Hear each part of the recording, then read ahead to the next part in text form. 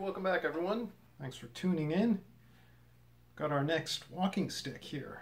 It is a pretty big piece of ash. Nice hardwood.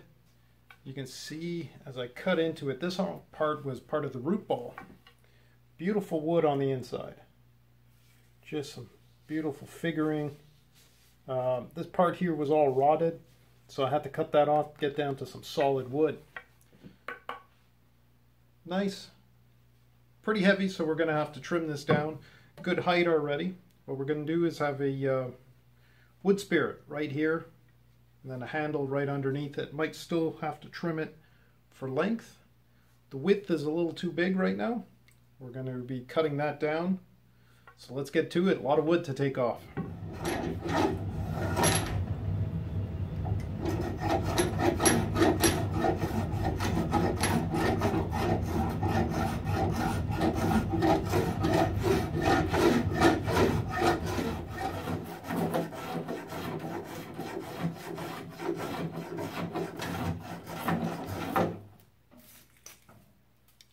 So we're starting to get down to a decent size, but we found two little issues. Being that it's ash and the emerald ash borer has dug through. So a couple of voids here and a much larger one here. I've poked around, it doesn't go too far. So what we're going to do is we're going to stabilize that with some epoxy and then keep going. So stay tuned. So what we did is mixed up a two-part epoxy, colored it slightly with a light blue, just one drop of acrylic paint, just a little light blue acrylic paint. Taped off the areas where, well, I think the rest of the holes are, and we're going to fill it in and hope we don't have a leak somewhere.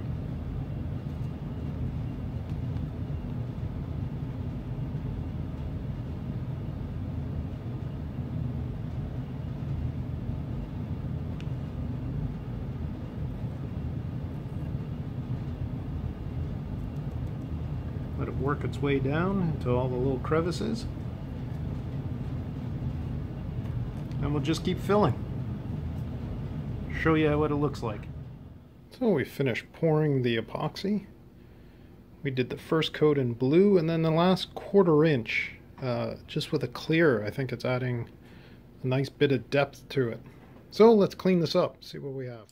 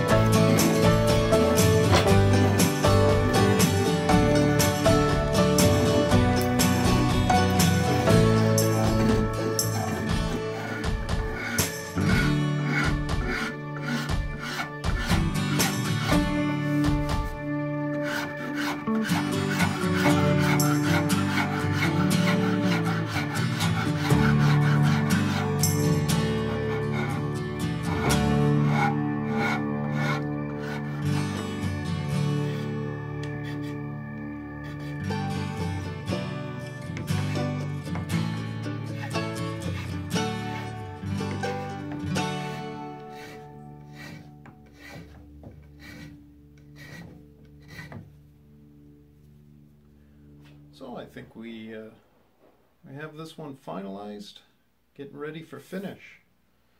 So nice look of finish the face, hollowed out a little bit on top just to lighten things up a little bit. Little profile shot, came down to a nice handle, really reduced that, added a little bit of little detail. There you see the epoxy that we did, a little infill, all shined up. Beautiful grain on this, is going to pop nicely. All the way down to a little bit more epoxy and whittled down to where we're going to put the rubber foot. This is going to pop great with some stain. So let's get to that. A little Tung and Teak oil. Just put it in a different container here, just to allow us to dip it in.